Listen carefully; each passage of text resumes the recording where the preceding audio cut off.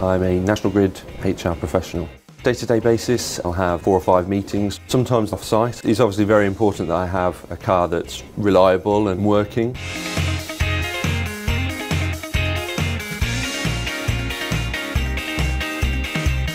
My previous car was a very nice but very badly behaved Italian car. There was a situation driving down the road on my way to my golf club where I'm a member. The car just completely conked out. I had to call a couple of friends to come and actually physically push me. That wasn't the best way to arrive at the golf club. I decided in the end to go for an Audi A3 saloon.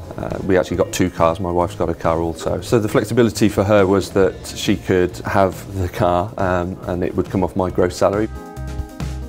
But the value is really good to have it set up, coming out of my pay slip. The fact that it's the car, the insurance, the MOT, servicing.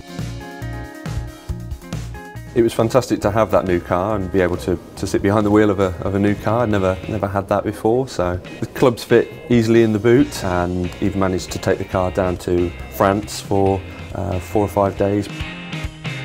I definitely recommend the programme. It's a massive relief to know that if there were any issues, Tusker are just a phone call away. I almost wish I'd done it sooner.